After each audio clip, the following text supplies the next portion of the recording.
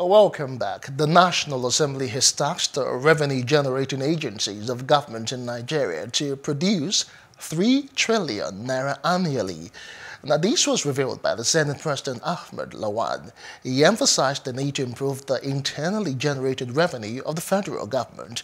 He said the Senate will be stiff on generating more and more revenue in order to reduce borrowing. Now, the Senate President urged agencies who can't meet up with the target to reach the Senate in order to get solutions that will enable them to meet the target. Also, Senator Solomon Adeola, the chairman of the Committee on Finance, urged the federal government to minimize borrowing but to fund projects in Nigeria. We have joining us to discuss this Gbolahan Olojede, an Economist And Biodun Sowunmi, a political analyst. Good evening to you, gentlemen. Thanks for being part of this particular discourse. We'll start with you, Gbolahan. Good evening to you. Good evening.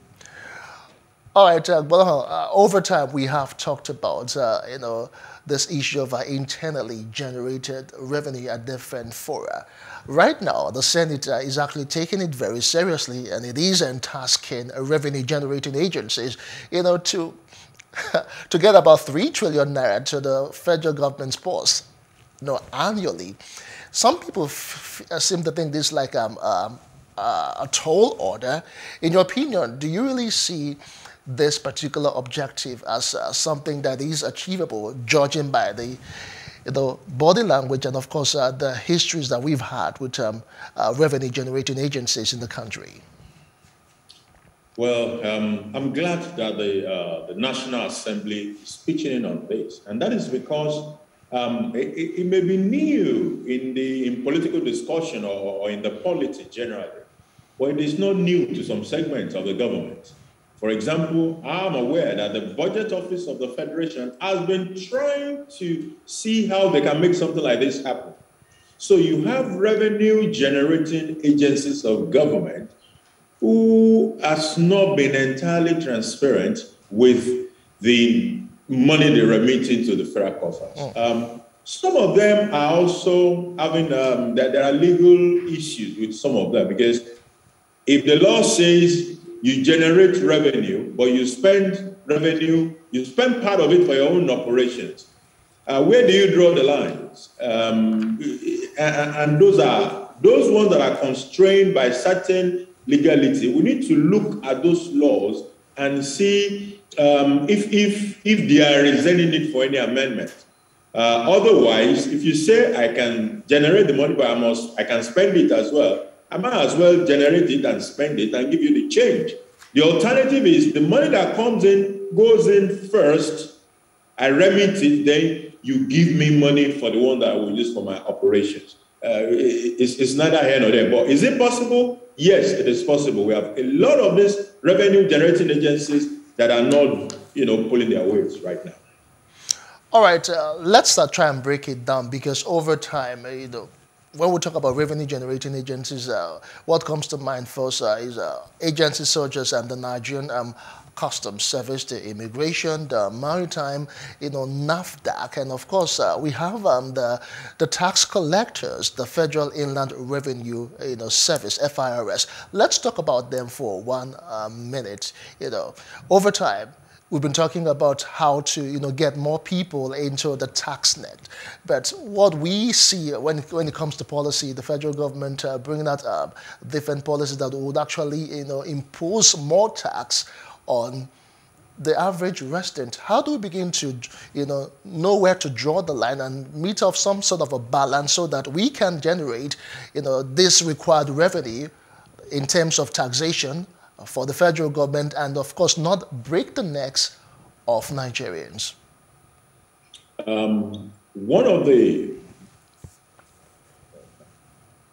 Yeah, go ahead. We can hear you. Yeah. Can you hear me? Yes, we can. Go ahead. Okay. One of the very important part of generating revenue from taxation is that the people who earn the most, the top earners, should be made to bear their fair burden of the taxation. As it is in Nigeria today, that category of earners They are not carrying their weight. You take the US as my favorite example. The top 1% earner in the US pay almost 40% of the entire personal income taxation in that country. How much do our own top earners, how much do they pay? If you go and ask for the tax records of some of the people that are contesting for gubernatorial, for presidential election in this country today, spending billions, ask them to let us know how much they are paid in taxes for the past 3 years. You will be embarrassed. So the top earners are not paying is one of the problems. The second part is what you mentioned, which is bringing more people into the tax net. And I think there are a lot of effort that are going on in that space. Some of them are being done via the banks. Remember, there was a time we were asked to go and update your KYC information with the banks. And, you know, people felt it was also going to cause some trouble, and they mellowed down on that. But a good way to bring more people into that tax net is via their bank account. Another way is all these other identification that we're collecting left and right. But you see, there is a bigger problem. Which is? And that bigger problem is the capacity to even collect. As we speak today, while people are saying they are overtaxed, some of these taxes, a very significant amount, never reach the government coffers. So they are collected, they get collected, but they don't get to the government coffers. So they disappear in between the collector and the government treasury. So the efficiency of collection is a very important part that we must also bring to bear if we are going to rev up the taxation revenue in this country. Otherwise, that guy that comes to ask you for radio license of 50,000 naira, and he is given 5,000 without receipt, and he goes away with it. I know people today that these annual taxes that they even pay to government, and they will say there are no receipts, no revenue receipts. I don't want to point to the specific example I encountered very recently, about 10,500 naira with no receipt, no revenue receipts. So we have to be able to collect efficiently to rev up our tax collection. Otherwise, it's the same belt, the same narrow belt of people who are in structured employment that will continue to carry the tax burden of this country because they don't have an option. It is deducted from their salary before you give them the net. So they pay automatically. All right, thank you, Gbolahan. We also have Biodun Sowunmi joining us in this course. Good evening to you, Biodun. Good evening. All right, let's get your frank opinion concerning this issue of internally generated revenue. As it is right now, Senate is tasking revenue-generating agencies to remit at least 3 trillion naira annually. Given what we know of these agencies and judging by the fact that over time they always want to come up with excuses, do you really think that these agencies can meet up with this target? And again, have they actually been very transparent when it comes to the revenues they generate to the federal government coffers? Well, there are two angles to this issue. In the first instance, we are referring to agencies of government and parastatals. One, are they desiring the agencies we want to collect revenue? Are they desirable or are they surplus to needs? I will tell you exactly what I mean. If you go through the Oronsay's report, which recommended that over 200 federal government agencies, are simply one go for the boys. They are duplication of existing agencies. The money, half of the funds, which we are trying to look for now to generate through the agencies, are actually, being used currently, being expended on these duplicitous agencies, which in any case needs to be scrapped. The National Assembly got its focus wrong from day one. It's not about generating new money. The first thing is we need to eliminate wastage within the system. Where you have duplication of agencies, where clearly it has been identified in the Orosoris report, which is with the federal government. What they need to do is to first streamline the existing agencies. They'll be saving at least about 1.5 billion naira, 1.5 trillion naira out of the 3 trillion they're looking for. That's the first starting point before moving to, charge those agencies to generate more revenue. Now, in relation to agencies which are in existence, and then they're expected to generate more revenue, we also need to get the balance right when it comes to revenue generation. One, I'll give you two copious examples. One is customs, and the other is fiscal and urban planning development. Both are revenue generating agencies for governments in Nigeria. If you tax, imported goods so much, it will get to a point that more of the goods supposed to be delivered to Nigeria will be delivered to neighboring countries like Benin and Togo, Ghana. They will benefit from a low tariff on imported goods, and Nigerians will bring them in anyway under the ECOWAS treaty.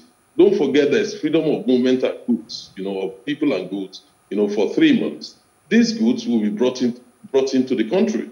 And therefore, if you are not competitive, if you overprice yourself or you pressure the agencies, to charge so much, you will end up realizing that you will not get that revenue because, yes, you get a high revenue, but you won't get enough people to pay that revenue because they will have, diverted all their goods to neighboring ports. In the case of fiscal and urban planning, if you increase the cost of approved planning, to get approval for building properties, if it becomes prohibitive, what you realize is that at the end of the day, people are not able to complete their houses.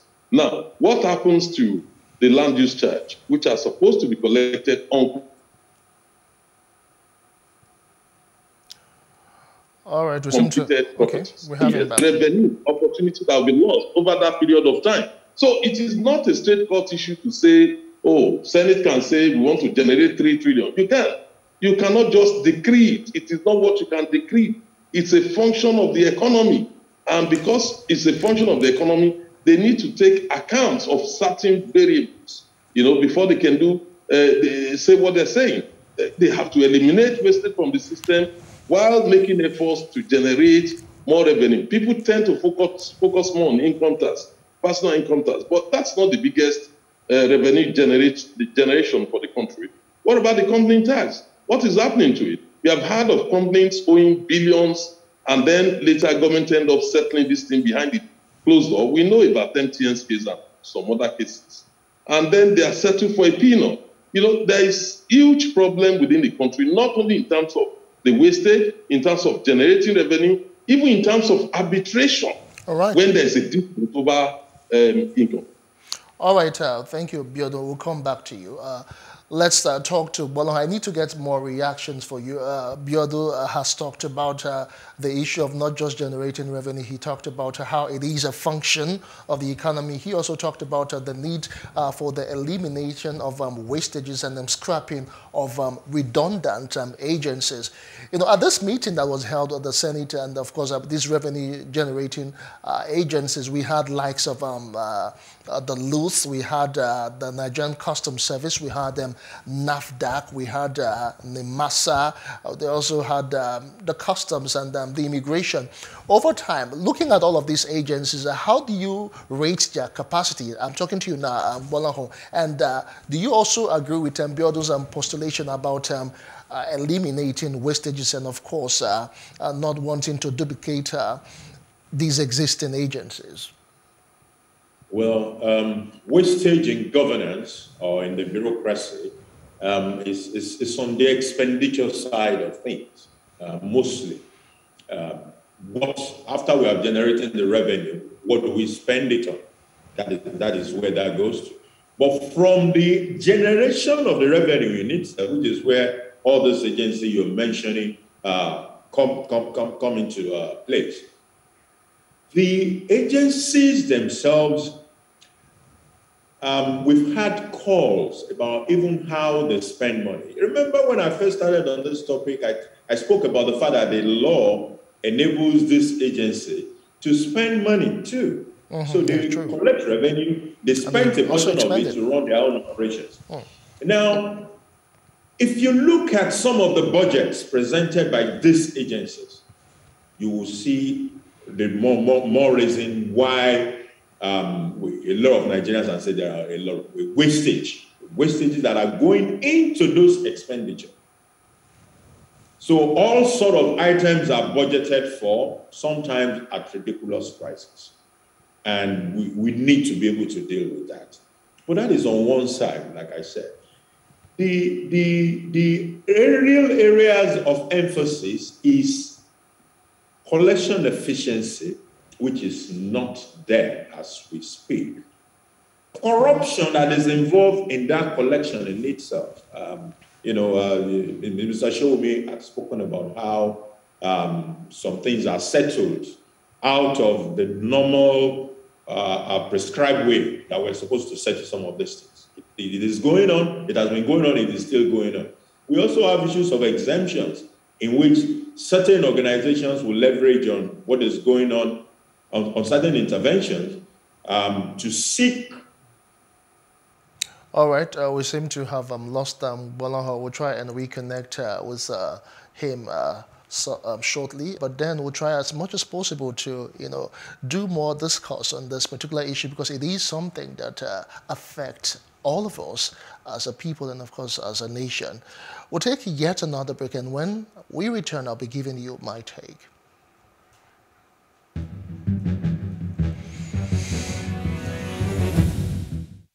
Now, one of the responsibilities of all leaders, especially that of the president and the governor, is to protect the lives of the people who voted him or her into power.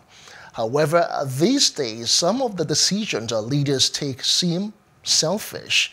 For the longest time now, the country has been groaning under the weight of insecurity.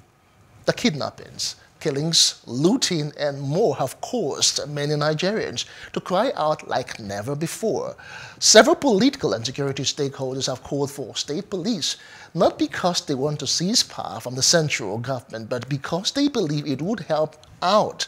It was reported that 3 weeks into this year 2022, almost 500 Nigerians had lost their lives, majority of them from Niger State.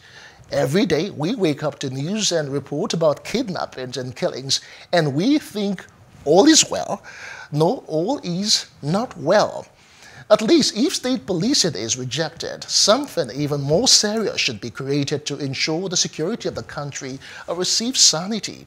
You can't continue to hold Nigerians and their safety to ransom because you want to hold on to power. Take lessons from countries like Burkina Faso and Mali, our African neighbors.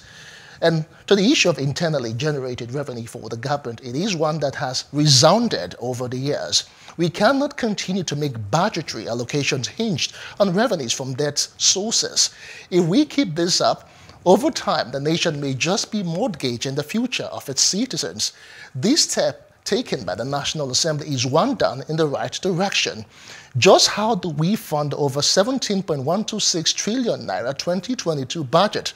I know the government had taken steps to get more revenue from taxation through the finance law of 2021, but we cannot continue to overburden the citizens without commensurate returns.